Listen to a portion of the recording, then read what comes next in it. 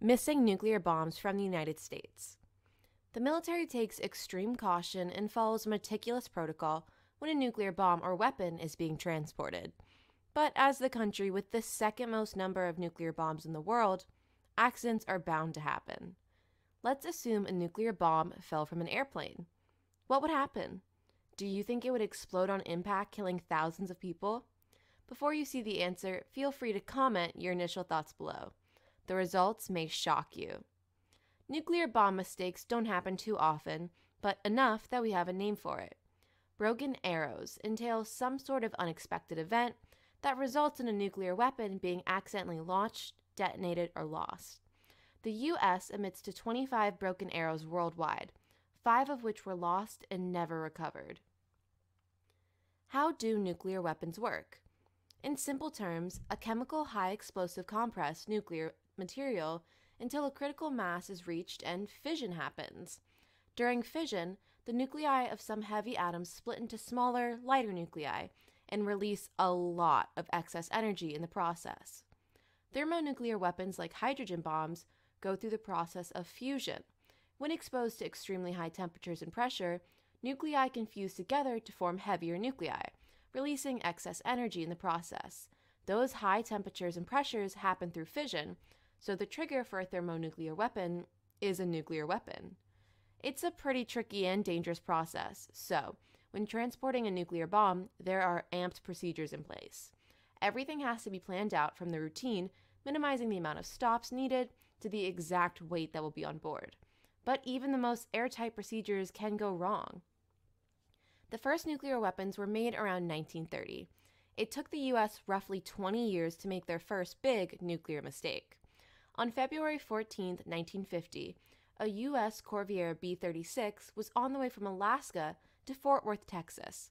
It crashed in northern British Columbia after casting out a nuclear bomb into the Pacific Ocean.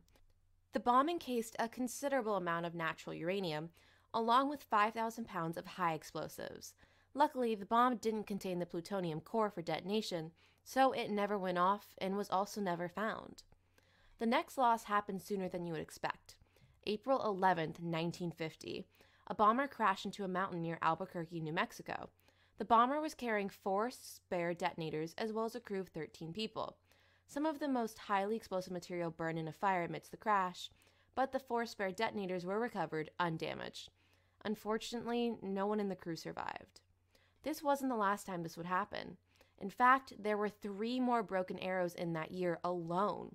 In July of 1950, a B-50 nosedived from 7,000 feet up on a clear day straight into the ground, all high explosives on board detonating on impact. 4 officers and 12 men were killed. In May of 1957, a plane was transporting a nuclear bomb to the Kirtland Air Force Base. At an altitude of 1,700 feet, the weapon suddenly dropped through the bomb bay doors, taking the doors down with it. The parachute was dropped, but because of the low altitude, they were as effective as loose sheets. The bomb dropped roughly 4.5 miles south of the Kirtland Control Tower.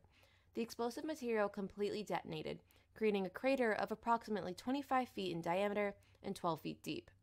For perspective, that's about half as wide as the height of the Hollywood sign, and about 2 times deeper than a refrigerator. The nuclear capsule was found intact, and luckily the only casualty was a poor cow who was grazing. What are some reasons broken arrows can happen? Well, on July 28, 1957, an aircraft carrying 3 entire nuclear bombs experienced a loss of power. The weapons dunked directly into the Pacific Ocean and were never found. February 5, 1958, 2 planes had a collision, one of the aircrafts housing a weapon on board. To protect the pilot, the 7,600-pound Mark 15 nuclear bomb was dropped from 7,200 feet at high speeds, and by what some would call a miracle, no detonation occurred and the pilot ejected in time to escape. The blast effects of a detonation would have had a flame radius of 1.2 miles and thermal radiation causing third-degree burns for 12 miles. Talk about a close call. Another reason broken arrows can happen are simple human errors. Hardly over 1 month after the previous incident, a captain mistakenly pulled an emergency release pin, dropping a Mark 6 bomb 1,500 feet down and onto the playhouse where children were playing 200 yards away. The high explosives created a crater 70 feet wide and 35 feet deep. Chunks of debris from the explosion flattened the parents of the children's home and several other buildings, including a nearby church. In escaping from the house, the mother cut her head on a piece of plaster. Considering it could have been a lot worse in the family as well, everyone was very lucky. If the bomb had been dropped into the yard rather than onto the playhouse, it would have killed everything in a 10-mile radius. The family sued the Air Force and was awarded $54,000, or $488,700 in today's money. The crew members of the aircraft were also immediately accused of sabotage and were arrested, but released when they explained what happened. Imagine waking up for a normal day of work and then making one tiny mistake leading to the near death of 10 miles worth of innocent people. So, where are the missing bombs? Well, the missing bomb that was lost on February 5th in 1958 was found by a scuba diver after 50 years of its location remaining unknown. An unmanned submarine was sent to survey the conditions of the 3.8 megaton bomb.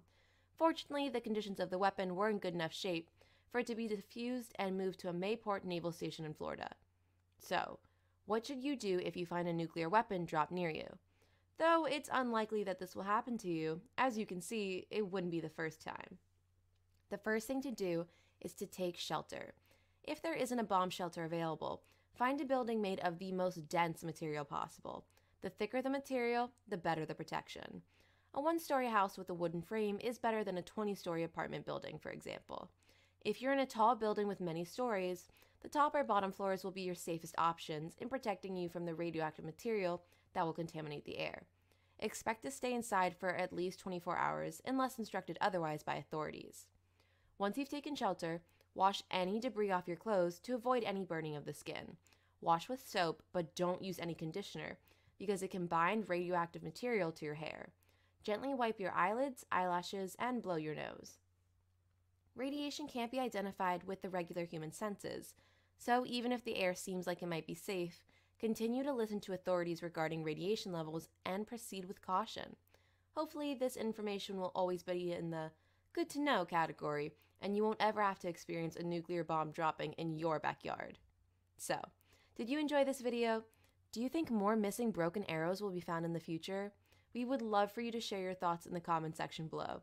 Make sure to subscribe so you'll never miss another video, and click the notification bell so you're the first one here when we post. See you in our next video.